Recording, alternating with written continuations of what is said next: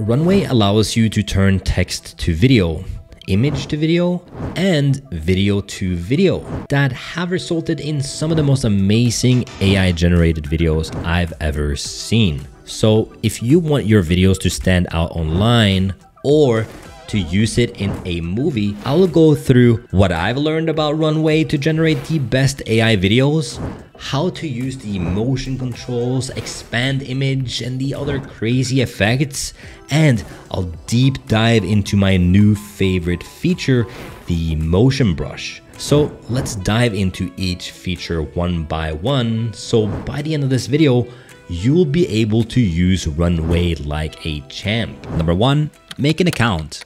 We're now on RunwayML.com, and here you can see advanced creativity with artificial intelligence. Runway is an applied AI research company shaping the next era of art, entertainment, and human creativity. The way you make a free account is just to click this button. Now just create an account. You can use Google and Apple, and now we're on the inside. If you're wondering how much can you generate for free, I'll go over that when we talk about pricing later. Because you've signed up, let's go to number 2, text to video. As you can see on their homepage, they have so many popular AI magic tools, and I'm gonna try to cover every single one in this video. But to begin, let's click on text/image to video. I'm gonna make a prompt here with a kangaroo wearing oversized sunglasses riding a skateboard down the mountain. There are some settings here as well that I'll show you, but for now, let's click on free preview. The reason you want to do this is because you get 4 generations that you then can select between and then render out, which saves you credits. And there you go. I really like this one as the input, so I'm gonna click on use this as the input and let's generate. Also, I want to test if I just don't do an input, just the text, I'm gonna generate that as well. I'm gonna try 2 other prompts as well, like this penguins having a picnic on the moon and the octopus juggling kitchen utensils. We got the first generation back here. Whoa, slow motion on this one, and the kangaroo is kind of warping a little bit, but pretty good so far. Just remember that this was with an image. Here's the first one with purely text generation. Yeah, I don't know. Here is the penguins on the moon having a picnic. I mean, this wasn't pretty good. Like they just stole a pizza box. And here's the octopus generation. Apparently the chefs are making the octopus and it didn't really do the prompt right, but hey, that's on me. And the main issue is that it's not so customizable. With only text, you don't really have so much customization. So let's go to... If you're afraid AI is taking your job, or maybe you're just stuck in a dead-end job right now, well, I have some good news for you. There are still high-paying, in-demand jobs that you don't need any fancy degree or experience to get a job. That's where Careerist comes in. They've helped over 11,000 students, including 4,000 successful graduates, with graduates earning an average of $77,000 a year. Their fast-paced manual QA course is your perfect entry point, completed in just 6 months with expert coaching from industry veterans at top tech companies. Gain valuable real-world project experience to impress employers, and join a supportive alumni network for ongoing guidance. But what truly sets Careerist apart? Happy students? Check. Intuitive learning platform? Check. Active, supportive community? Check. This course is an investment in your future, opening doors to higher earning potential and exciting career opportunities.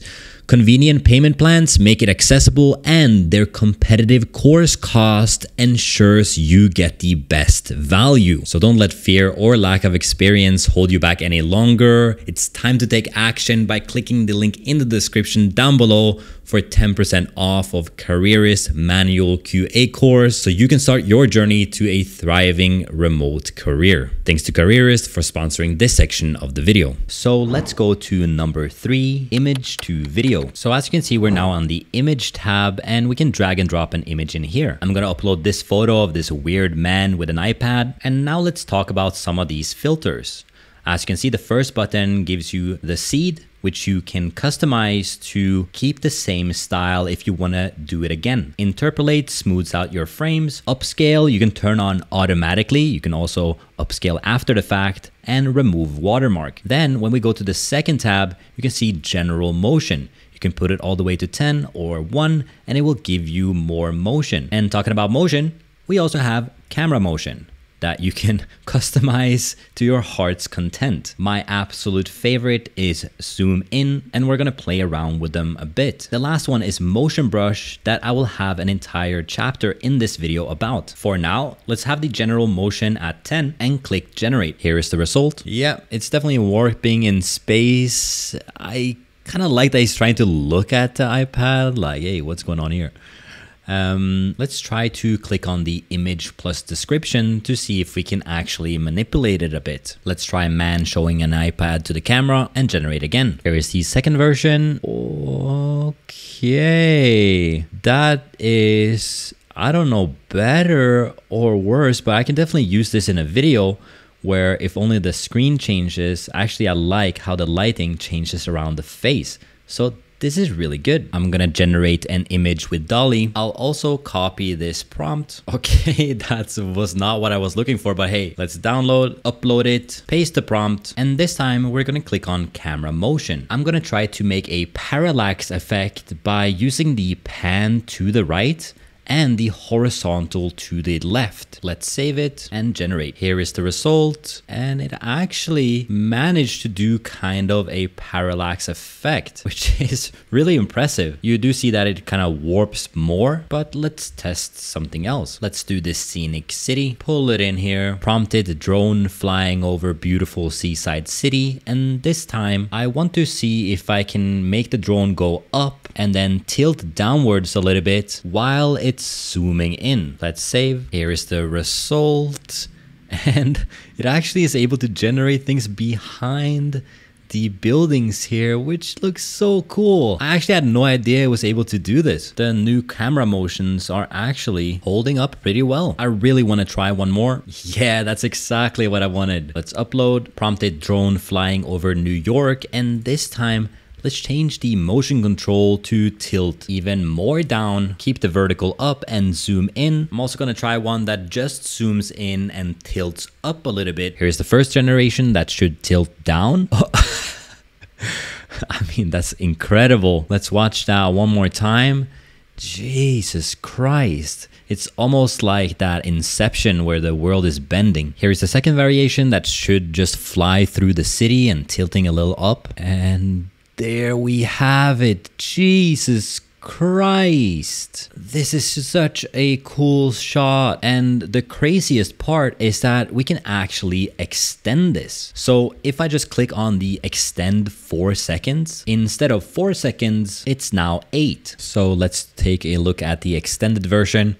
So we still had this, and now this is completely new from the extended version. To me, this is some of the best video generation that you can get from AI currently, and I mean, I'm very pleased with the result. Imagine using this as some sort of establishing shot. I think you will see it a lot coming in YouTube videos and even Netflix. But besides text to video and video to video, sometimes you maybe took a video from your phone and you want to turn it into AI. Well, that's why they have number 4, video to video. You can find it by just going down to video in the bottom left, and here you can drop your video. I'm gonna test on one of these TikTok dances just like this and see what happens. Drag it in there, and it says that only the first 15 seconds of the video will be processed. Now that it's uploaded, you can see we have all these different options to the right. You can style reference from image, so we can maybe put this style on top of her. We have presets where they have all these claymation, cloudscape, even abstract and gradient, and you can even prompt it yourself. I've found good success with the image and presets, but let's just test it out. Let's try a woman dressed in a steampunk outfit dancing at Burning Man. We can select the style strength, and there is also advanced settings that we'll look at later. And a big mistake here is to generate the video because it takes quite long. So just preview the styles first. Here you can see the different generations. I think we need to do some better prompting. Preview styles again. I mean, it's not really getting that much better. Okay, let's just test this one. Now, instead of using a text prompt, I'm gonna use the presets. I saw this pet digital that I think looks really cool. And let's preview that as well. This is how it looks like. Yeah, it's like forcing a dog in there. Let's try sci-fi, preview.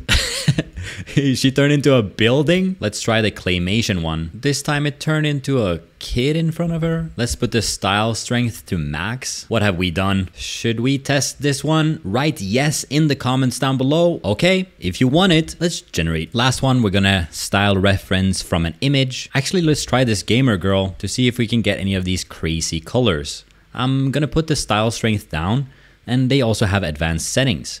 As you can see, the style weight lead more to emphasis on the style rather than the input video. The structural consistency tells us that higher values make the output more structurally different from the input video. Frame consistency basically means that it tries to keep the frames closely together. They also have upscale, remove watermark, affect foreground only. So this is kind of cool if you have a character in front. Affect background only, this one as well, maybe masking out a character, and compare wipe, that will wipe from the original output to the generate results, kind of like a before and after. Now I'm gonna just keep everything on the basic and preview style. Damn, she turned gamer girl real quick. Alrighty then, let's test it out. Here's the first iteration of her at Burning Man, and yeah, I don't like it. It looks very kind of, what would you call this? Kind of blurry, or especially the beginning ain't that good. So let's check out the other results. Now I do have to say that they're using Gen 1 video, while the text to image and image to image uses the Gen 2 model. Let's see the second example that had the claymation style at 100. So it's actually keeping it pretty consistent, but it gets really blurry. The character does look kind of cool though. So it's doing the dance and everything like that. Hey, I mean, it's not horrible, and I just can't wait for it to be a little bit better. Like, I mean, they definitely have technology now to make this not as blurry.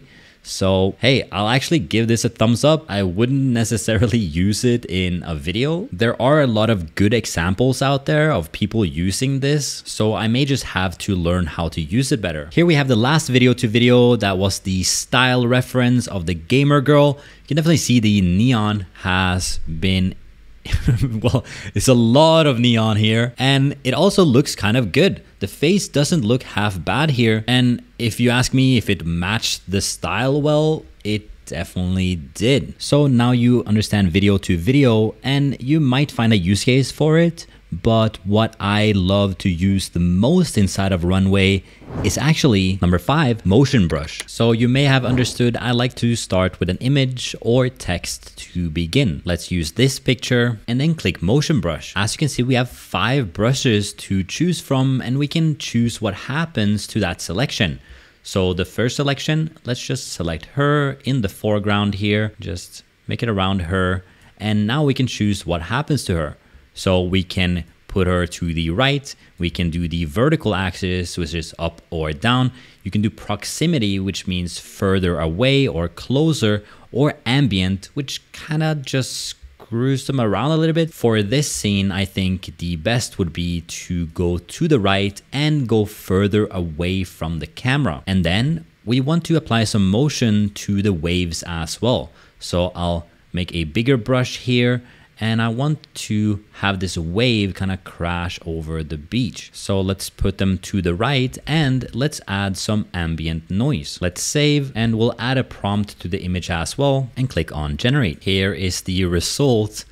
And as you can see, we actually can control the image pretty well. Look at how beautiful the waves are actually crashing down. And the girl as well seems to be reacting to the water, going to the right, Kinda warping a little bit, of course, but still my favorite way of using Runway. Take these Pixar looking birds, click on motion brush, and let's try to just animate their heads. The first one, we're gonna look to the left. The second one, we're gonna look up. The third one, we're gonna look down, and the fourth one, look to the right. Let's see what happens. I'm actually very excited to test this. So let's generate. Here is the result.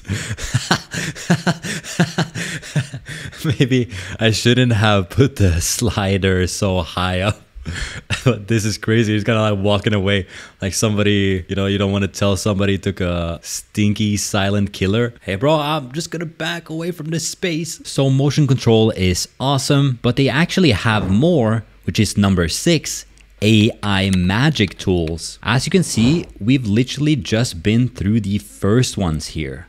They also have image to image, text to speech. They have train your own generation, infinite image, expand image, frame interpolation, erase and replace, backdrop remix, image variation, even 3D capture and 3D texture. And the rest of the ones are on the screen now that can help you a lot for your specific use case. And you might be wondering for all of this, how much does it actually cost? So for the free plan, you actually get 125 credits, and each second of video generation uses 5 credits. So if you want the 4-second videos that we just created, that's 25 credits. So for free, you can get 5 of the videos that I just generated. This tops up monthly, but as you can imagine, pretty limited. You can see the prices here for the monthly, and this is the price for the yearly.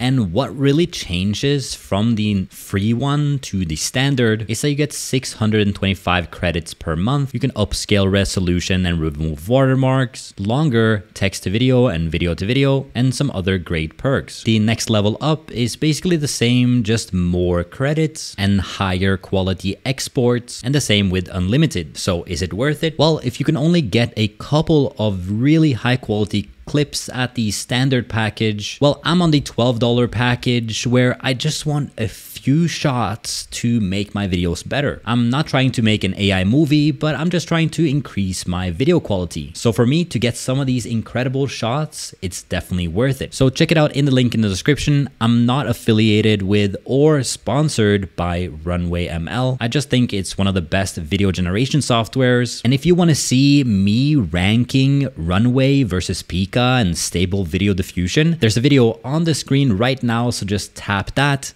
and I'll see you in the next one.